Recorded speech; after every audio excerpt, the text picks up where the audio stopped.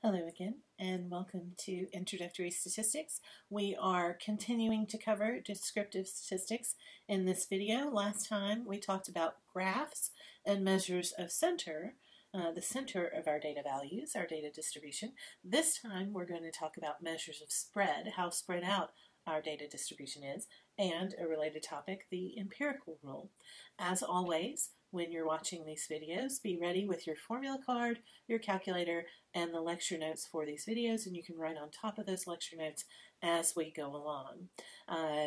The formula card and the calculator should be used on every single thing that you do in the course, so hopefully you will always have the formula card and the calculator right there with you. These lecture notes will also be useful when you're doing the homework and the quizzes.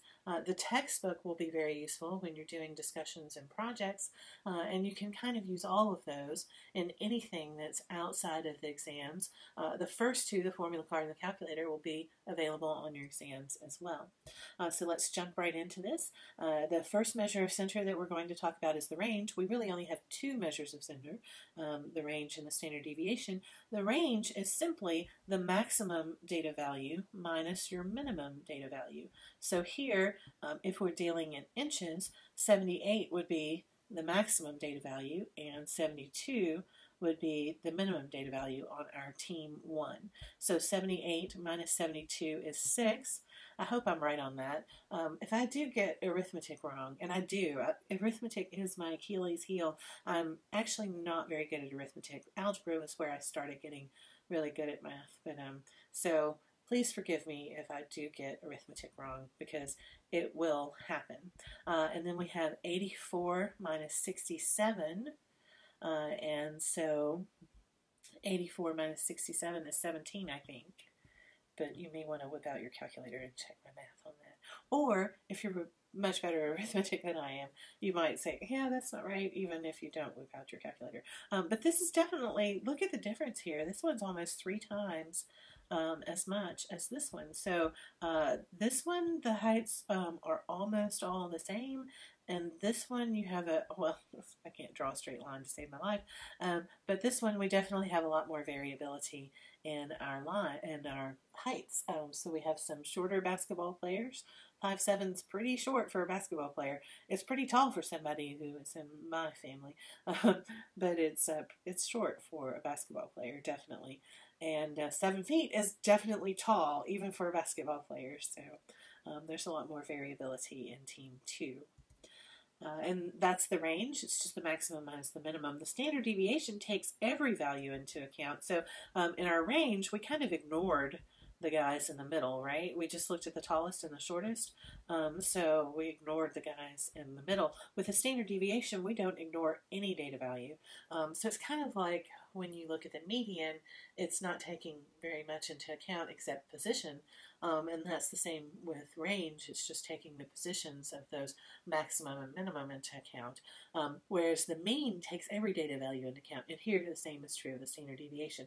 So for that reason, the mean, if you don't have extreme skewness or outliers, the mean is the best measure because it takes every data value into account. Here, standard deviation is the best measure because it takes every data value into account. Now, how does it do that? Well, to talk about how the standard deviation is computed, we need to talk about what a deviation is. So x represents our data value, and x with this bar on top, and I'll often call it just x bar.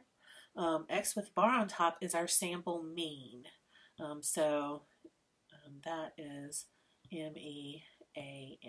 Hopefully you're writing in better handwriting on your lecture notes, but that's the sample mean. You may want to write sample here too. And then a deviation is positive if it falls above. So if it's positive, then the data value is more than the mean because you're doing x minus x bar. So if the data value is more than the mean, then it's going to be positive. And if it's less than the mean, it's going to be negative because if this is smaller than what you're subtracting from it, you're going to get a negative number. And then if it's exactly the same, it's going to be 0, of course. So like if we take the Honey Smack cereal and we look and we subtract the average, we're going to get a negative number. But if we take the Honey Nut Cheerios, which being positive here means more sodium, so not a good thing. But if we take the Honey Nut Cheerios and we subtract the average, then we are going to get a positive number. And so you would first have to compute the average, of course, and then you take every single data value and you subtract the average from it. But then if we were to average these deviations, what do you think we would get? Well, some would be negative and some would be positive, and you would get an average of 0, which wouldn't tell you much because every single data set would have an average deviation of 0. So that's not going to be very helpful. What we need to do is we need the negatives not to cancel out the positives. And how can we do that? Well, there are a couple of ways. We could absolute value, or we could square them. And it turns out we're going to square them. And so the standard deviation formula is that we take these deviations and we square them. And then we have that crazy sigma again, which just means we're going to add all those squared deviations up together, and we're going to divide by how many there are, except that we're dividing by n minus 1. And students have asked me, why did we divide by n minus 1? The truth is, I'm not actually really sure. But I do know that if this were sigma, if this were the population standard deviation, in other words, if we had all of our data, we wouldn't be dividing by n minus 1, we divide by n. And I think the reason they change it to n minus 1 for S is because of the uncertainty in S. So S is, we're using S to estimate sigma, and this is the lowercase sigma, by the way, that stands for the population standard deviation. So this is for the entire population. It represents the same standard deviation, but this is the entire population standard deviation. So if we were doing sigma, it would do n instead of n minus 1, but we have S here, and we're less certain of S because if we do a different sample, we're going to get a different set of data values, and they'll give you a different S. So I think that's why they make S a little bit bigger by making the denominator a little bit smaller. So that's just kind of a compensation technique. And I'm sure of that answer. I'm not sure why they chose exactly n minus 1, but I do know that this is a compensation technique because we are uncertain of what S is. And then we take the square root to undo the squaring. So we squared here, so we want to undo that. So that's why we have the square root. And so this is a lot when you actually put into practice. Even for our very small data set, we're going to use our very small data set of the basketball player heights that we had at the very beginning of our video where we computed the range.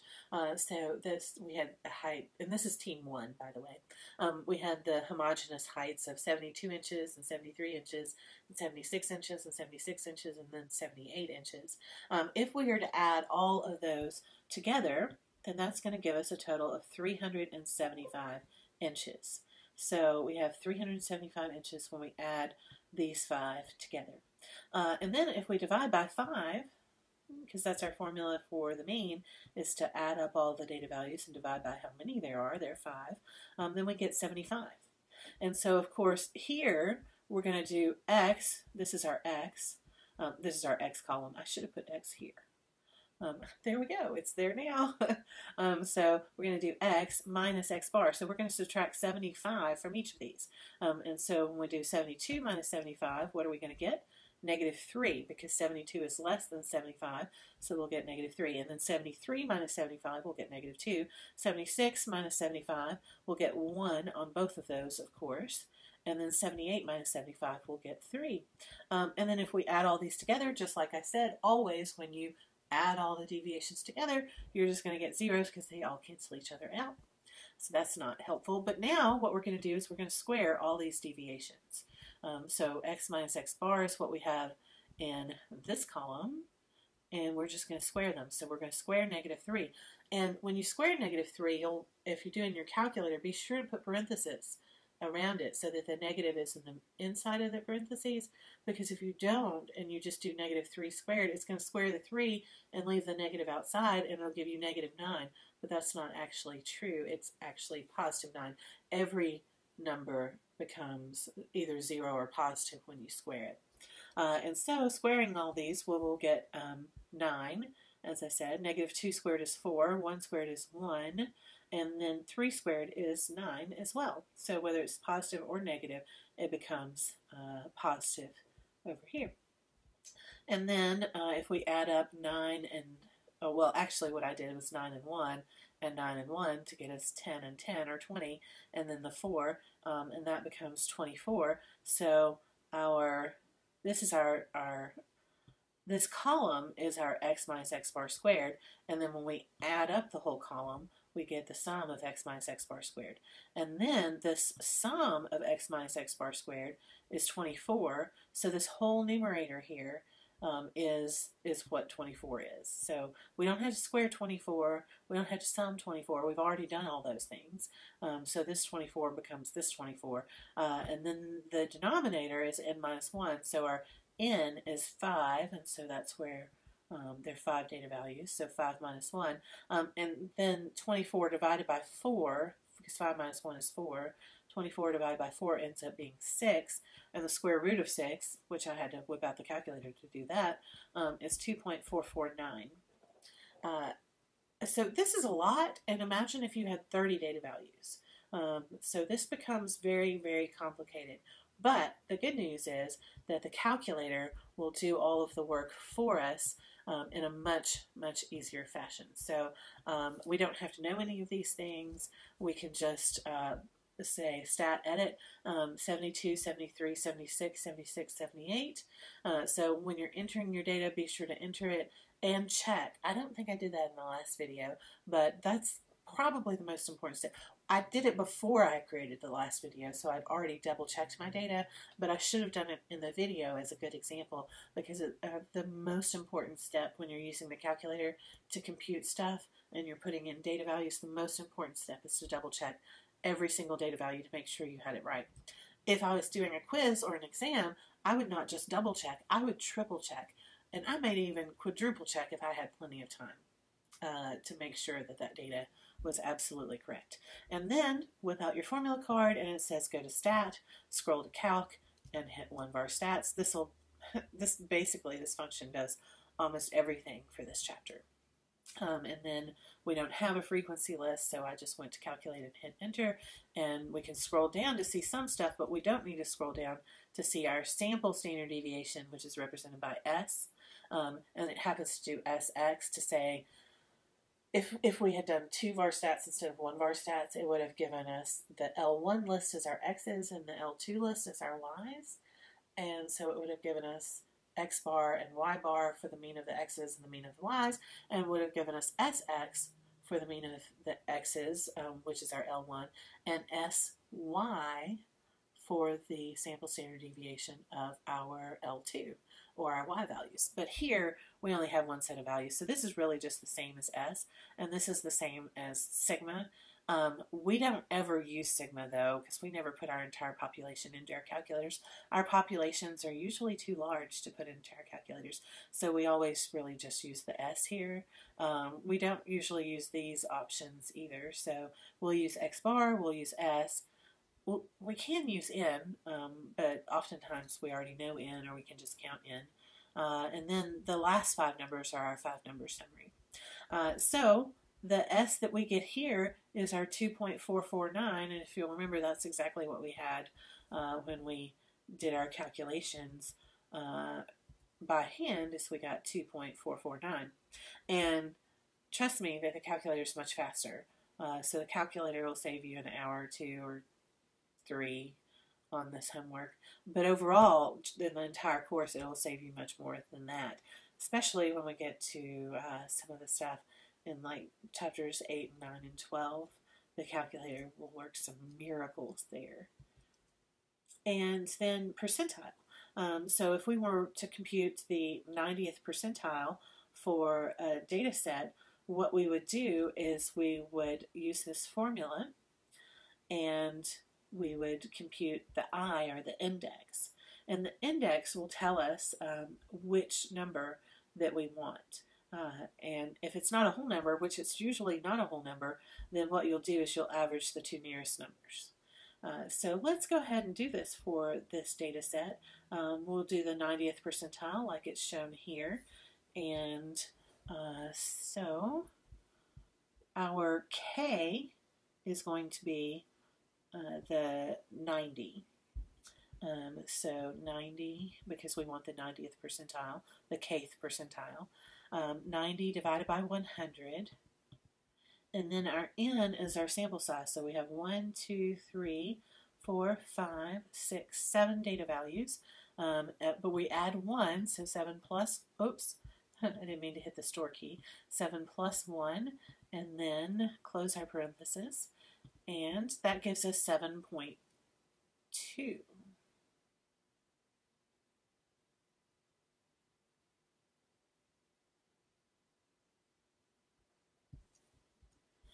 And with 7.2, normally what we would do is we would take the 7th data value and the 8th data value, and we would average them. Here we don't even actually have an 8th data value, so we'll just take the 7th data value as our 90th percentile.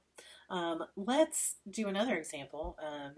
Let's do the 80th percentile for this one, so that we get something that we can actually see how it's different. So the 80th percentile, we would use 80 as our K, and we get 6.4. 6.4, this is our 6th data value, and this is our 7th data value, so we would just average 41 and 47. And if you couldn't do that in your head, then you can always use the handy dandy calculator to do it for you. So add the two numbers together and divide by 2 to get the average. And anytime you're putting in a fraction that has a complicated numerator or a complicated denominator, then put parentheses around the things that are complicated.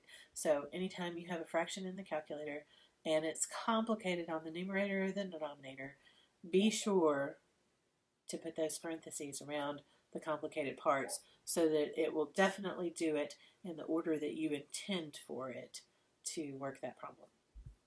And so those are percentiles and how we can compute percentiles. Related to percentiles is the idea of quartiles. So like 25 percentile would be the first quartile, the 50th percentile would be the second quartile, also known as the median, and the 75th percentile would be the third quartile. You can call them quartiles and you can compute them as you do percentiles, or there's actually a different way to compute them as well. So you can compute them like you compute the median. So order the data from least to greatest. The number that's in the middle, or the two numbers that are in the middle averaged together, will be your median, just like we computed in the last video. But if you want Q1, then what you do is you take the first half of the data set. And we don't include the median. If the median's part of the data set, we don't include the median in the first half or the second half. We leave it out of both. So the first half would be right here, and the second half would be right here. And then we go and we find the number that's in the middle. Well, in the middle is right between 6 and 7, because there's 6 before and there's 6 after.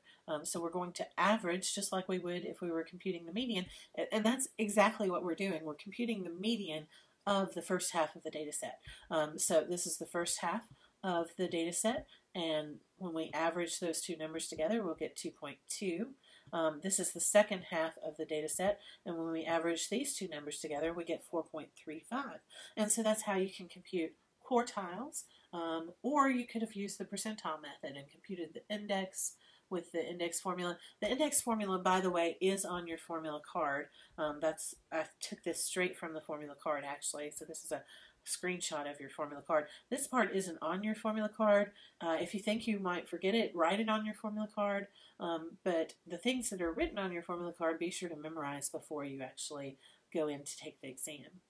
So if I isn't an integer, be sure to remember that you average the two data values that are around the ith value. And so again, you could compute quartiles that way, or you could compute them this way, or better yet, you could compute them with your calculator. So on the calculator, we can go ahead and make sure there's still data in there. Yeah, stat calc 1var stats, calculate, go to the bottom, and this is our Q1, this is our Q2, and this is our Q3. So 3 different ways to compute quartiles. I would, of course, use the calculator most of the time. And then the 5-number summary, we just computed it too. This is the 5-number summary. The minimum, the Q1, the median, the Q3, and the maximum. So you've got your 5-number summary there as well. So the minimum data value is your Q1. So minimum, and then the second number of the 5-number summary is Q1, and then the third is Q2, and the fourth is Q3, and the fifth is your maximum data value. So you'll have your minimum here and your maximum here, and that just kind of tells you the spread of your data set in terms of quartiles, and separates it all into quarters. It also sets us up nicely for the box plot. Oh, and identifying outliers. So we'll talk about the box plot too, which will have outliers in it. So our major definition, we actually have 2 definitions of how to compute outliers, but our primary definition of how to compute outliers is we take the third quartile and we add and subtract the interquartile range. What is the interquartile range? Well, the formula card tells you that the interquartile range is Q3 minus Q1. So here, if we go to this example, our Q3 is 77 and our Q1 is 72.5. So 77 minus 72.5 will give us our interquartile range. And then we would do 77 plus 1.5 times our interquartile range of 4.5, and we would do 72.5. Let's go to the formula card first, though, because where I'm getting all of this stuff from is from the formula card, and I want you to see that, just in case you didn't have it right there, and I want to highlight it for you. So the interquartile range, Q3 minus Q1, this was our Q3 and this was our Q1. So that's where we got that one from. And then outliers are anything that are above Q3 plus 1.5 IQR. So this is Q3 plus 1.5. This was our IQR that we just computed, the interquartile range. And so that's where we got that from. And now what I'm about to do is Q1. My Q1 is the 72.5. And then I'm going to do minus, and let me highlight what I'm doing right here, Q1 minus, and then the 1.5 times the 4.5.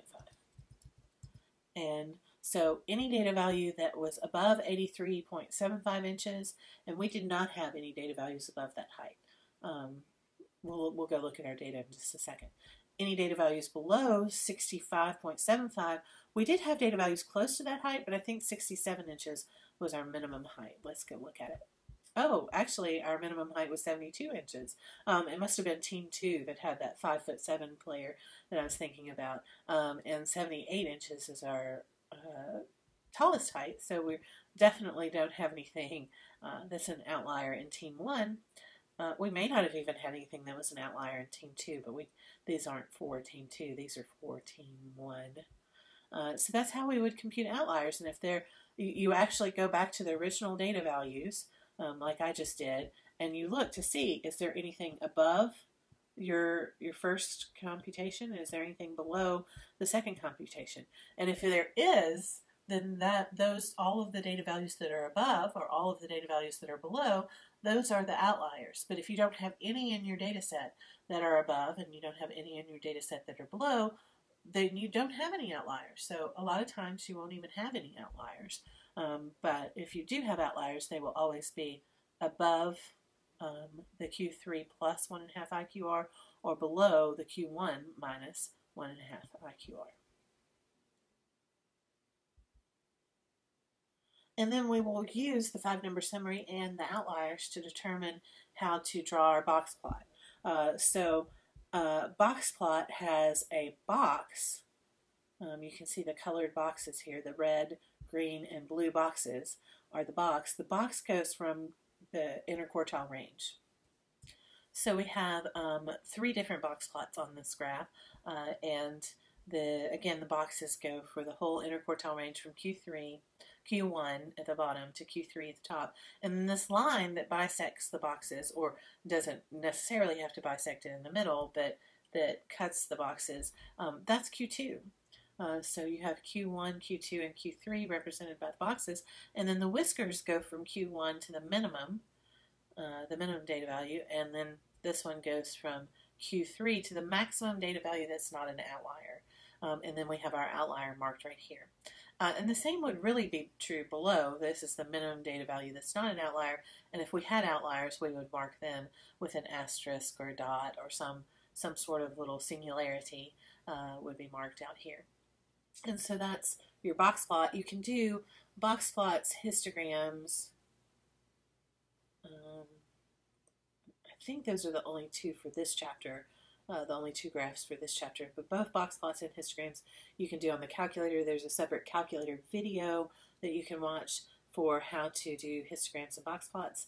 And but this is, I think the calculator might have them horizontal instead of vertical. So you might see box plots that would have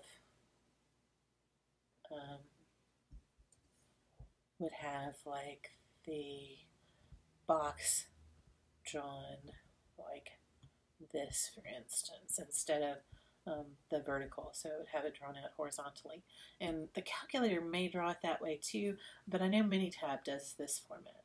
And then box plots are great for comparing different distributions, as you can see here, because you can tell that the red dose is significantly less than the other two doses. You have an outlier of the red dose being more, but certainly your red dose, or half of a unit or whatever, is going to be giving you much less results than the green or the blue dose. And so you've got really only the upper quarter matches anything of the green or anything of the blue, and very little of that is matched. And then you can even compare the blue and the green to show you that only the lower quarter of the blue, the lower and middle, actually I guess 3/4 of the blue match the green, but the top 2/4 of the blue only match, or the bottom, or the middle 2/4 of the blue only match the top quarter of the green. So you definitely are able to do a lot of comparisons between distributions using the box plots, whereas you wouldn't be able to compare them so easily using other methods. And then we have the empirical rule that's related to the standard deviation.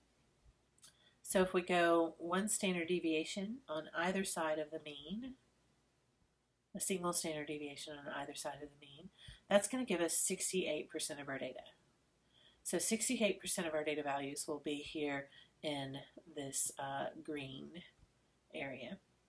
And then if we go out 2 standard deviations, so we go another sigma here and another sigma here, for a total of 2 standard deviations to the right of the mean and 2 standard deviations to the left of the mean, then that's going to be 95% of our data. So in the aqua, adding the aqua and the green together, we would have 95% of all of our data is within 2 standard deviations. And when I say within 2 standard deviations, that means 2 standard deviations on the right side of the distribution and 2 standard deviations on the left side of the distribution. So 2 standard deviations this way and 2 standard deviations this way. And again, this is 1 standard deviation this way and 1 standard deviation this way. And then if we go out 3 standard deviations on either side of our data, 3 standard deviations, that would be this way and this way. That's going to give us what we call in this chapter all or nearly all of our data. This is going to be 3 standard deviations. And then in chapters 7, I think, or maybe 6, 6 and 7 and beyond, we start saying specifically that 99.7% of our data values. So it's not all if we have a very large data set. It's 99.7% of our data values, which if you have 1,000 data values, it's going to be all but 3 data values. So you can see how anything that's not within 3 standard deviations if you've got a normal distribution, this nice normal bell-shaped curve. So if it has this nice normal bell-shaped curve, or approximately a bell shape on the curve, then it's going to be, so let me try to draw this in a different color. So if you have this nice normal bell-shaped curve, then you know that these empirical rule values should follow, and you know that anything outside of 3 standard deviations should be an outlier. So that's kind of the premise of the empirical rule, and we can compute z-scores to tell us how many standard deviations we are above or below the mean. So a z-score tells us the number of standard deviations above the mean and the number of standard deviations below the mean. If it's positive, if our z-score is positive, so you see 1, 2, 3, that's positive, then we know that we're above the mean, and if our z-score is negative, then we know we are below the mean. So here, for instance, if I wanted to compute the z-score for 115, my observed data value is the x data value of 115, and then my observed mean data value, I can see it right here on the chart. My mean is in the center, as I would expect it to be. So whenever you have a perfectly normal distribution, your mean and your median and your mode are all exactly in the center. That's how I knew the 100 would be my mean. So this is 115. Hopefully you're writing more neatly on your paper. And then I don't know my standard deviation by the chart, but I have deduced that it was 15 based on the z-scores that they've computed.